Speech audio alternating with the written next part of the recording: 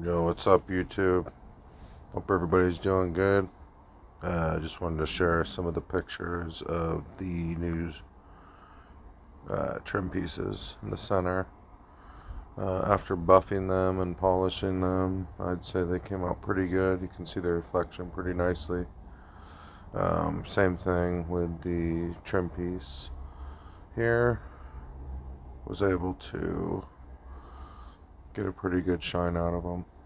Here's the new rain guard with the JDC titanium.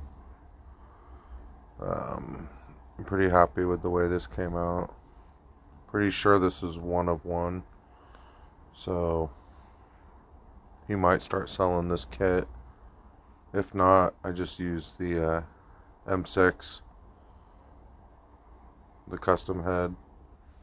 So yeah, just kind of showing the way the trim came out with the rain guards here. I was pretty happy with it. So, alright, peace everybody.